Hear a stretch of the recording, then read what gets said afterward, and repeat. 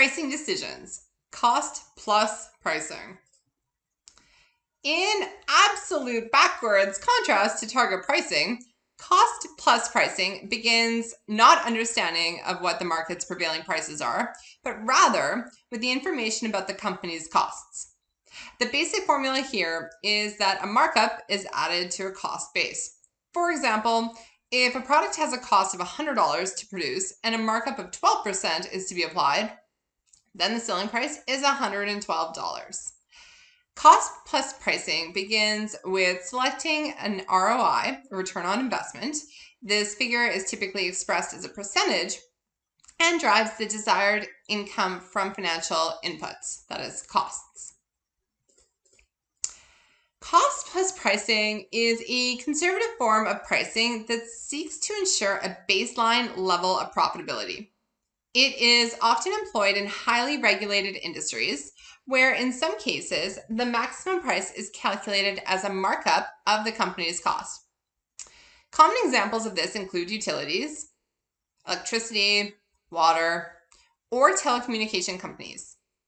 Prices in these industries are often capped by a regulator as some amount of historical cost plus a markup with regular rate increases, which often are tied to inflation.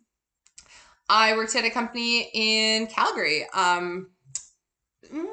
second or third, I believe, job after becoming designated, and they were a large regulated utility. And this is exactly how they worked. You had to, I believe it was 5 years, you had to put in for a rate application, lots and lots and lots of procedures in between. But the nuts and bolts of it were that you had costs, and if you could justify your costs to the company, and then you and the regulator battle back and forth for that profit percentage.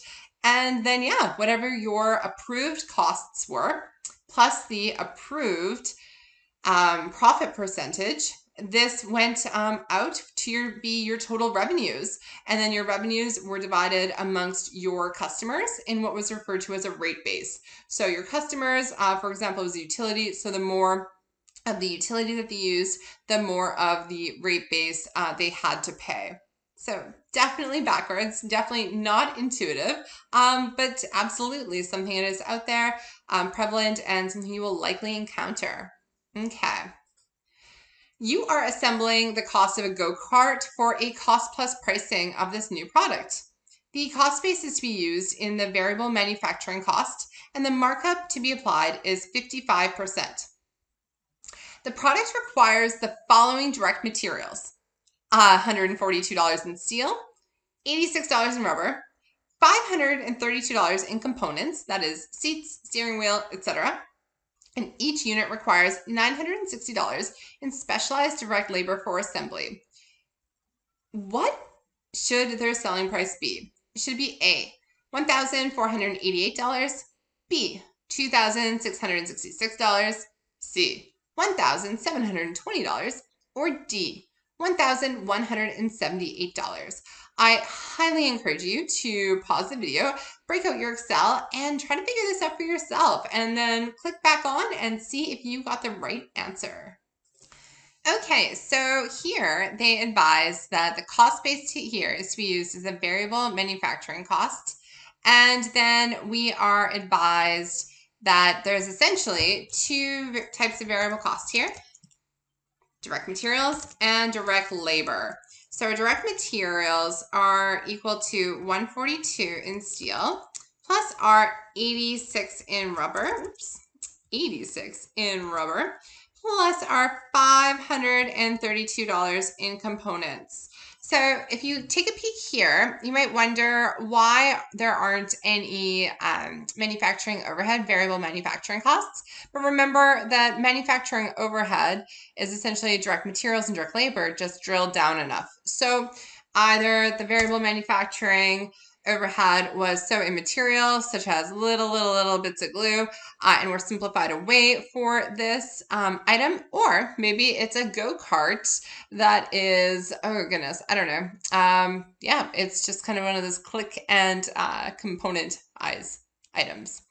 Okay, either way, our only variable costs here We can only do what we are given. So we have our direct materials, which add up, as I just said, for $760. Pardon me, yes, $760. Plus, we have our direct labor, our $960 of specialized labor. That gives us our total variable costs of $1,720. We require a markup of 55%. So 55% of our 1,720 is $946. So that means our total selling price needs to be